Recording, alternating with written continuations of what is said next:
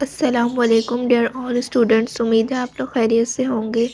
आज की वीडियो में हम देखेंगे एमएस वर्ड क्या होता है, एक्सटेंशन फाइल क्या होती है और इसकी बेसिक ऑप्शंस क्या होते हैं। तो स्टार्ट करते हैं। Microsoft word often referred to as MS word is a popular word processing software developed by Microsoft. It is a part of the Microsoft Office suite and provides a wide range of tools and features for creating, editing and formatting text documents. MS word जो है वो बहुत ही मशहूर है और Microsoft office की जो ये एप्लीकेशन में दिया गया होता है, उसमें हम क्या करते हैं, एडिट करते हैं, क्रिएट करते हैं यानी बनाते हैं टेक्स्ट डॉक्यूमेंट्स।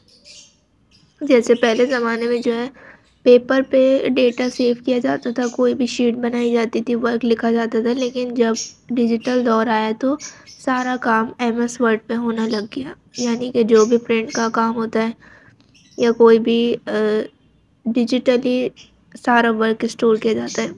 अब इसकी एक्सटेंशन फाइल क्या है?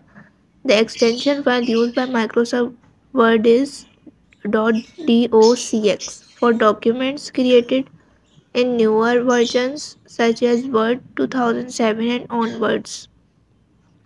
Older version of Word used the .doc।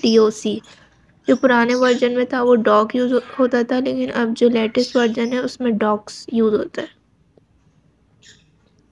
Extension the .docx format is based on XML यानी कि extensible markup language and is more compact and efficient than the older .doc format। ये पहले से ज़्यादा efficient है। Basic options of MS Word।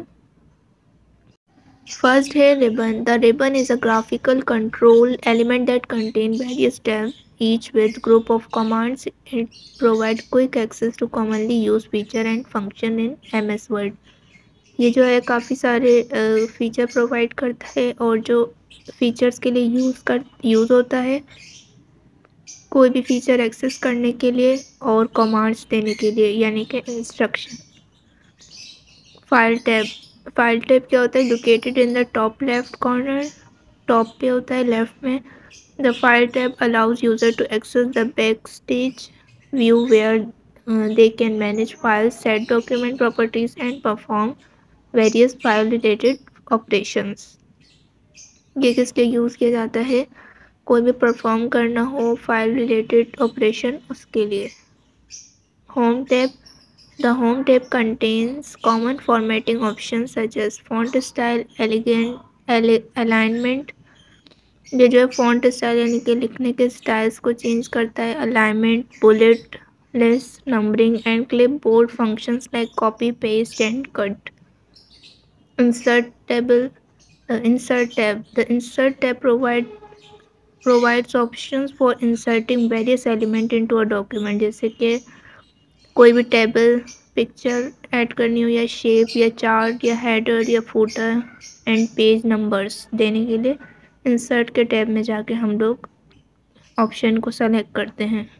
अब fifth है page layout tab. The page layout tab offers settings related to the overall layout and appearance of the document such as page orientation, margins, page size, columns and theme। कोई भी page की theme रखनी हो या orientation या margin लगानी हो या पेज साइज जो स्टैंडर्ड पेज साइज होता है A4 जैसे वो रखना हो या पोर्टल शेप में करना हो या हॉरिजॉन्टल, तो ये भी हम सेट करते हैं पेज लेआउट टैब से। References tab The References tab is used for managing citations, creating a table of content, footnotes, endnotes, and managing bibliographies in academic और रिसर्च डॉक्यूमेंट। तो हम किसी भी चीज़ का रेफरेंस ऐड करना चाहते हो अपने डॉक्यूमेंट में, तो वो भी हम इसके ज़रिए दे सकते हैं।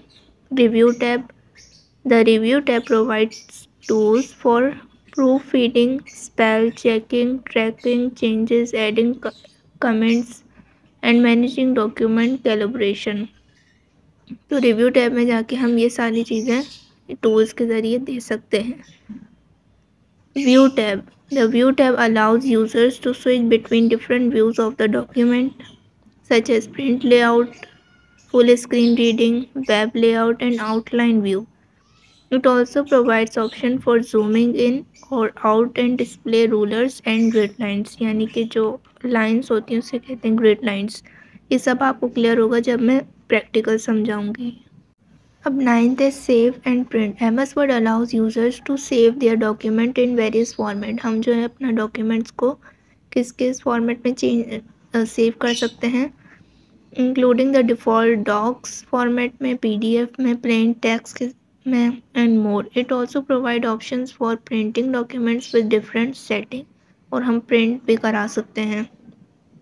These are some of the basic option and features available in Microsoft Word. The software offers a wide range of additional functionalities for advanced formatting, document customization and collaboration. इस वीडियो को मैं यहीं तक रखती हूँ वरना लेक्चर बहुत लंबा हो जाएगा. अब नेक्स्ट वीडियो में मैं शॉर्टकट कीज़ जो होती हैं वो बताऊँगी कि MS वर्ड की शॉर्ट कीज़ क्या हैं जिसको आप यूज़ करके इजीली चला सकते हैं. तो अगर वीडियो अच्छी लगी हो तो इसे लाइक करें, शेयर करें और चैनल को सब्सक्राइब कर दें. Thank you so much.